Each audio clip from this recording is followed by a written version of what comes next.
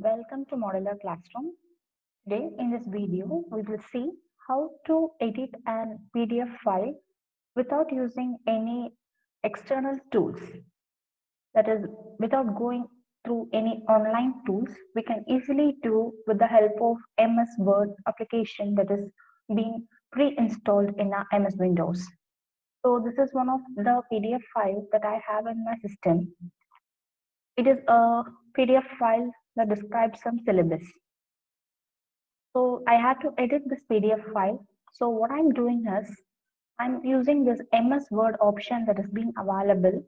So I'm clicking this MS Word and I can able to easily edit that PDF file. So now just click on open, browse where that particular file is located. I have to choose that. Since I have used in desktop, I'm clicking this. That PDF file now opens in MS Word with an warning message saying Word will now convert your PDF to an editable Word document. This may take a while. Resulting Word document will be optimized to allow you to edit the text. So it might not look exactly like the original PDF, especially if the original file contains a lot of graphics. Like this, a warning message will be given by MS Word dialog box. I'm clicking OK. Now this particular file opens in MS Word document.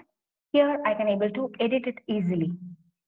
Syllabus, and now I can say for the class to which this syllabus belongs. Since I have not included previously, I can open that particular PDF and edit it again.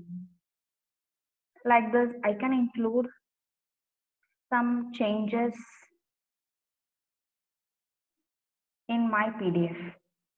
And I can highlight this particular document by some color.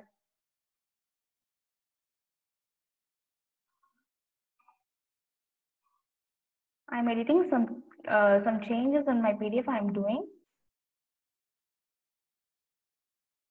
Saying that this is my units and this is my textbook. And since this is semester 3, this is the main subject point. I am highlighting it again. Okay. Now I have completed my editing work on this PDF. Now I have two options. Either I can save it as a Word document itself, or I can again convert this to a PDF document easily with MS Word.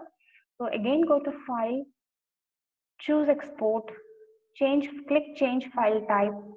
Sorry, choose the first option, Create PDF XPS document, and click this Create PDF. So automatically it will ask you the location. I can give this as another file name that will be saved as a PDF document. And the second option is, see, this is what my PDF document, what I have edited, and it has been again converted into PDF. Hope you remember, I have changed these colors and I choose the underline option. So like this, I can able to edit a PDF through offline mode by using MS Word option. And second option of saving this MS file is I can choose the save as option, choose that location, browse, and in desktop, I can give that file name Java2 and save as type. I have to click as PDF. Save as PDF. I have to choose this option, or I can use this export option. So there are two options of saving this Word document to a PDF document.